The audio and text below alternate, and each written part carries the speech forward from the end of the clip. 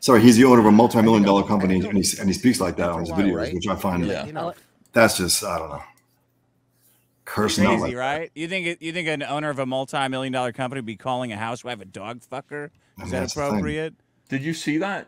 That was insane. That's that nuts, was man. Wait, what's this? So there's a woman named Katydid. She's really nice, but she was into, she used to watch anime, manga. What she's doing now is she's a detractor. There's a whole new hobby here, a whole new sport on the internet called detracting. And it's people who just make fun of Eric July, which is fun.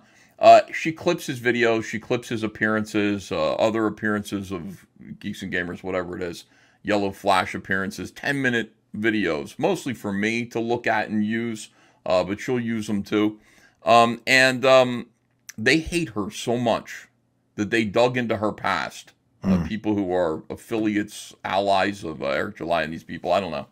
And found out that before this, she used to like some Inuyasha, whatever. Yeah, Inuyasha. It's an anime where the guy is like a werewolf, where he's a guy, but then he turns into a dog, like when he kills people. But he's still like, like Twilight.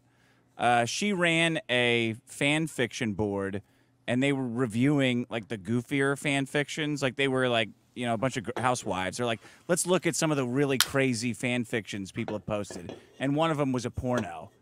And they're looking at it and they're laughing at it. And then Eric July and Yellowflash are taking this and saying like, oh, they fuck dogs.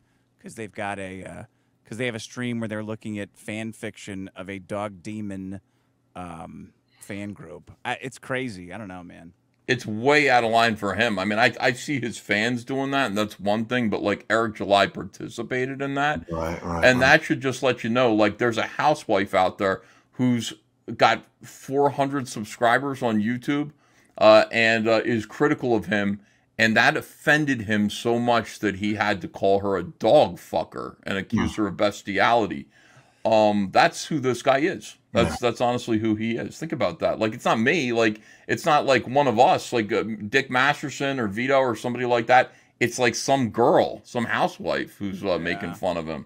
It's pretty fucking low, to do that. But take warning and take heed. That's what he will do. He will do that to you if you're one of his critics. And then he'll go, well, people say I can't take criticism. It's like, where did this come from?